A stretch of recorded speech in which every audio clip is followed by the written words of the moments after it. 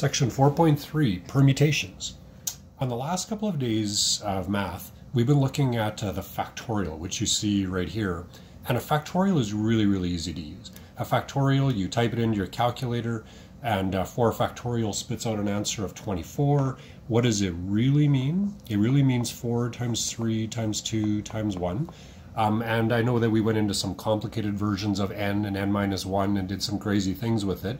We will review those again. But in its truest sense, this is all a factorial really is. It's a number of ways something can be arranged. And on the very first day of factorials, we wrote down a factorial is a permutation. It's like a subcategory of a permutation, and we didn't even know what permutations were. And now we'll get the full definition.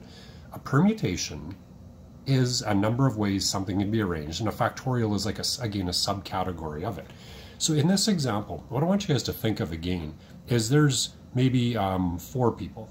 I'll use some of the same names. There's Frank, there's John, there's Sally, and there's Courtney. And let's say they were going to be arranged in a certain seating plan. How many different ways could we take these 4 people and arrange them in 4 desks in a classroom? Well, you could have it in this order. We could put Courtney first. We could put Sally last. You could drive yourself crazy, even with just a small number of people, of how many different ways you could arrange them. Enter the factorial, which is a type of permutation. If we go 4 factorial, which comes out to be, in our calculator or by multiplying these numbers out, 24, there would be 24 different ways to arrange those people. And so order is important. You see that in the PDF notes. Now you might be thinking, well, why do we need a new title? Why do we need a new word? Why is this a subcategory? Here is one that I want you to think of. What if there were only 3 desks? Okay, now we're not trying to exclude anyone, but just go with this example. What if there were 3 desks and I was going to pick 3 of these 4 people and then still arrange them? So I might pick the first 3 people, and I might go Frank, John, and Sally. Now wait a minute, if I pick the first 3 people, I could also put Sally first, then Frank, then John. Wait a minute, I could put John first, and so there would be a whole bunch of different ways I could arrange these 3 people. But wait a minute, what if I decided to pick these 3? What if it wasn't Frank? Well, then it could be John, Sally, Courtney. Wait a minute, it could be Sally, Courtney, John, and you get it. There's all different groups of 3 that we could pick here, and all different ways we could arrange them. We're still looking at how many ways something can be arranged, so order is important. And you could drive yourself absolutely crazy trying to figure it out, trying to map it out, trying to write down all the possibilities while we don't have to freak out. That is what a permutation is. And we actually have this button on our calculator. I'm going to get you guys to look for it. It'll probably be fairly close to your factorial button. The button is NPR, and you see that in number 2 in your PDF notes. This actually is, again, the formal definition of a permutation, and here's what it translates to. N is the total number of things that you have to choose from. So in this quick example up here, there would be 4 different people. The R, that's how many at a time you're taking. So it would be a 4 for N and a 3 for the R. And so then it takes a step up. You realize why factorial is not the only type of way to arrange things. A factorial is when you're taking all 4 people out of the group of 4.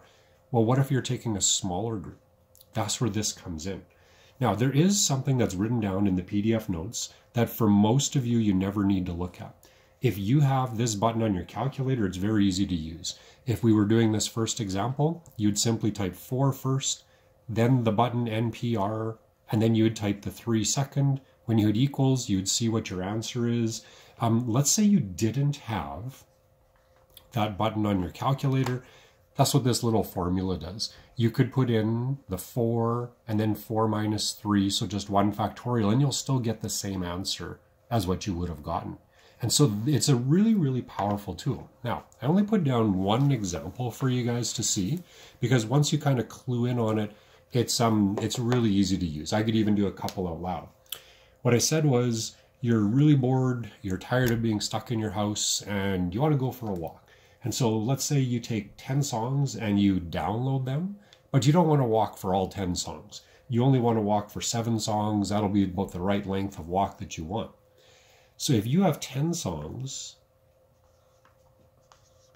and you want to pick 7 out of the 10, and then put them in a playlist. The question is, well, in how many different ways could you go for your walk and hear 7 out of those 10 songs? And the order is important. We want to know which song would you hear first, which would you hear second, all the way up to 7. So there's multiple ways you could pick 7 out of the 10 songs. And then once you've picked 7 songs, there's multiple ways you can arrange all of those guys. And again, you would really drive yourself crazy trying to actually map that out, do an example, write it out in full, how many different options there are. Well, we don't do that. What we simply do is we use the permutation button on our calculator, and it does it for us. If we type in 10p7, what it's saying is, how many different ways can we arrange 7 out of 10 things? We're picking 7 out of the total of 10 and then still putting them in a certain order. Well, how many different arrangements is that? When we type it into our calculator, done. That's exactly how we could do it. Now, that is the end of the PDF notes. I'm just going to throw you one more. A few days ago I said I love the Olympics. So here's a little bonus example. It's not my favorite event, but the whole world seems to tune in to the 100-meter finals. And we have Canadians who do quite well in the 100-meter finals. So how many people are running in the 100-meter finals at the Olympics? There is going to be 8 runners, so there's going to be 8 lanes. And then everyone is looking for a medal. To make it that far is an honor, but people want a medal, and so there's 3 medals. There is going to be gold, silver, and bronze awarded. And let's say you wanted to figure out, just for the finals, in how many different ways could the gold, silver, and bronze be awarded? Well, here's what would happen. There's going to be 3 out of the 8 who are going to be there.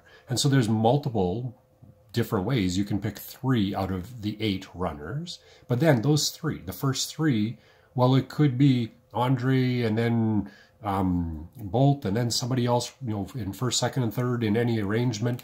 And again, would be mind-boggling to figure out, well, how many different ways could you get first, second, and third? Well, that's where our NPR button comes in. What it's saying is there's 8 total. There's going to be 3 out of the 8 who finish in the top 3. And in how many different ways can they be gold, silver, and bronze, first, second, and third? That's what 8p3 does. And if you guys type it into your calculator, we would see our final answer. And you can just give me a moment. I'll even type it into my calculator.